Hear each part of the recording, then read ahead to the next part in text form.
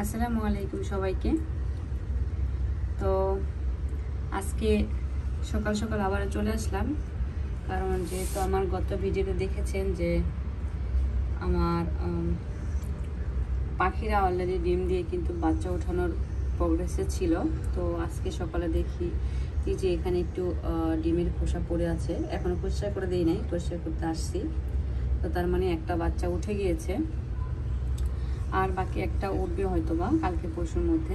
তো আমি কিন্তু আগের ভিডিওতে বলেছিলাম যে 14 থেকে 16 দিনের মধ্যে কিন্তু নর্মালি পাখির বাচ্চা উঠে যায়। আর যদি আপনি খুব বেশি যত্ন করেন, মানে পরিষ্কার রাখতে হবে, আবার খাঁচার মধ্যে কিন্তু অ্যাভেলেবেল খাবার রাখতে হবে, তাহলে দেখবেন যে 14 দিনের আগে কিন্তু বাচ্চা উঠে যাবে। আমারও কিন্তু আজকে দিয়ে 11 দিন। তো 11 দিনে কিন্তু বাচ্চা একটা ফুটে গিয়েছে, আর আজকে বা কালকের মধ্যে কিন্তু বাকি একটা বাচ্চা ফুটে যাবে। তার মানে 12 থেকে 13 দিনের মধ্যেই কিন্তু বাচ্চা উঠে যাচ্ছে। তার কারণ একটাই, যে এদেরকে যত্নে রাখতে হবে, আর পর্যাপ্ত পরিমাণ খাবার, মানে অ্যাভেলেবেল খাবার খাঁচার মধ্যে থাকতে হবে, যাতে পাখিরা ডিম থেকে উঠে এসেই খাবারটা খেতে পারে বা সঙ্গে সঙ্গে পেয়ে যায়। এমন না যে খাবার ফুরে যাওয়ার পরে আপনারা খাবার দেবেন, এরকম কখনোই করবেন না, তাহলে কিন্তু পাখির ক্ষতি হবে। পাখির ক্ষতি হবে বলতে, তাদের এনার্জি থাকবে না, ডিমের উপর ভালো করে তারা তা দিতে পারবে না, আদারওয়াইজ বাচ্চা উঠতে দেরি হয়ে যাবে, কিংবা বাচ্চা কিন্তু নষ্ট হয়ে যেতে পারে। আর আরেকটা কথা আমি বলে দিই, পাখির খাঁচার কাছে কিন্তু বারবার আসা যাবে না। মানে যদি বাসাতে বাচ্চা থাকে, এই যে পাখি বাচ্চা তোলাকালীন, মানে ডিমে তা দেওয়াকালীন কিন্তু কখনোই আপনারা পাখির খাঁচার কাছে বারবার আসবেন না, বা হাততালি দিবেন না, তাদেরকে আপনারা ভয় দেখাবেন না, তাহলে কিন্তু তাদের ডিমে বসার যে আগ্রহটা সেটা কিন্তু চলে যাবে, মানে তারা ডিমে ভালো করে বসতে চাবে না।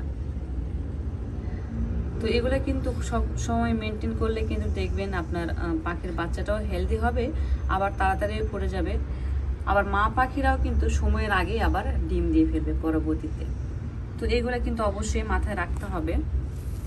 যেমন আমি নর্মালি যেগুলো করি, আমি একটা বাচ্চা উঠেছে আমি দেখিয়ে দিই, যদিও এটা ঠিক না, তারপরেও আমি আপনাদের দেখানোর ক্ষেত্রে আমি দেখিয়ে দিচ্ছি। একটা বাচ্চা উঠে গিয়েছে,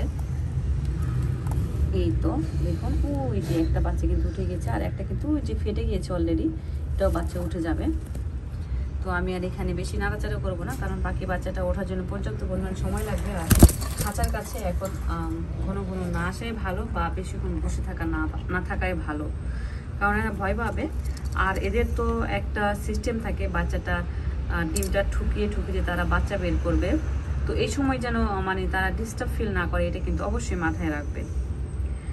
তো তো যাই হোক, আমি পরবর্তীতে আবার আপডেট নিয়ে আসবো। সবাই ভালো থাকবেন, আজকে এই পর্যন্তই।